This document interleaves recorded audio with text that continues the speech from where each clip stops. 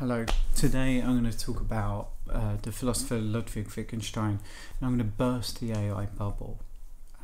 AI has become a subject of massive amounts of speculation and really wild ideas about what we can achieve with the inanimate objects that we fashion together as human beings.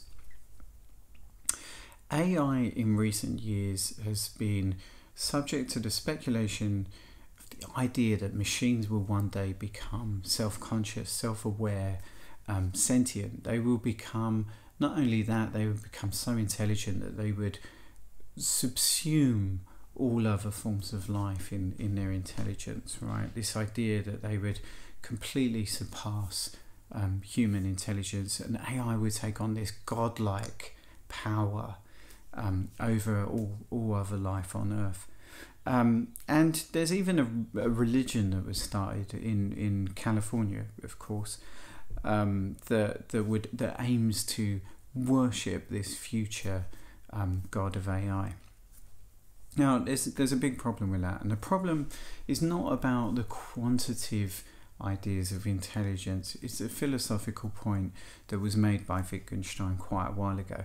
This idea of AI being sentient dates back to the very early days where computing was starting to be developed, and Alan Turing came up with what's called the Turing test, which is where you have some form of dialogue with a machine, and if you believe that what you're speaking to is another human being, if you're kind of deceived into thinking that you're speaking or in dialogue with another human being, the machine has actually passed the Turing test. That might be a kind of quite a naive way of putting it, and I'm sure I'll be corrected, but just for the purposes of what I'm going to go through, that is the measure of what's called strong AI, which is where AI becomes super powerful and indistinguishable from human beings in this kind of measure of intelligence. Now, Wittgenstein came up with what's called the private language argument later in his life, and it's the idea that we're immersed in a public network called language, right? Now, Wittgenstein himself, around the time that Turing was around, actually wondered if machines could think. Like, he actually reasoned about that on the page in some of his philosophical investigations, and he concluded that they can't. And the reason for that is private language, what we call the private language argument, and that actually opens up all kinds of ideas about what language is, what intelligence really is, like what do we mean when we say intelligence, when we say artificial intelligence. And it also brings into question what it actually is to be a human being, to live, to be immersed in this public network called language. And the private language argument is probably best summarized in the following sentence. An inner sensation or an inner process stands in requirement of outward criteria, right? So an inner process stands in need of an outer criteria. What Wittgenstein is saying is that how we articulate our inner sensations, what we do to articulate those inner sensations, is only possible through the public network of language, right? So language actually makes us, it enables us to articulate what is going on in our mind. And that means that intelligence doesn't actually reside in the brain or the mind.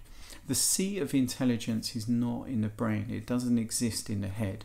The seat of intelligence is actually the connections between us, between our minds, that exist in language.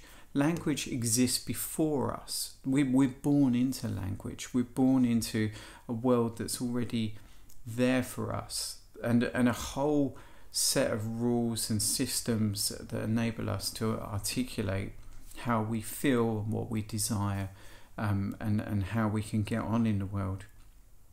And that's a really profound way of looking at how intelligence actually works and actually is. Intelligence is embedded in our form of life, right? Machines just simply don't have that capability. Machines are not alive. They're dead by nature, and it's the living nature of human beings that allows us as a form of life to have this interconnection of communication that gives rise to human intelligence. And Wittgenstein actually said another really memorable phrase, which is, if a lion could talk, we would not understand it. So if a lion could actually articulate its desires, its inner sensations, we wouldn't actually understand what the lion's saying, because what the lion's desires are, what its inner sensations are embedded in the form of life of the lion. So there's this incommensurability between us that just simply can't be bridged. So that's the basic idea that Wittgenstein comes up with, is this idea that, you know, a computer can pass through information, and it can process information, and our brains can do the same, and it can actually process through sentences, analyze those sentences, and come up with a response based on lots of other sentences that it's processed. But it's simply passing through the information.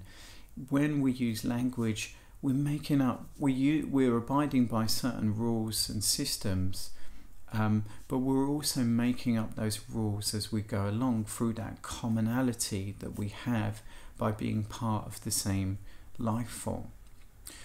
And it's a really interesting conclusion Wittgenstein came to, because when we consider things like morality, spirituality, when we think about law, when we think about how we create a better society, we need to think about this idea of the commonality between us, this network that we're immersed in called language, and the fact that we're all part of this same form of life. Now, if you find this idea interesting, I've written an article below. There's a link below that you can click on to go to a much more in-depth article that I've written about this. If you enjoyed this video, if it made you think at least, please like, subscribe, do whatever it is that the YouTube algorithm wants you to do, so that you can share this video out with everyone else. I really hope you got thinking after listening to this. If you have any comments to make, please do. Thank you so much.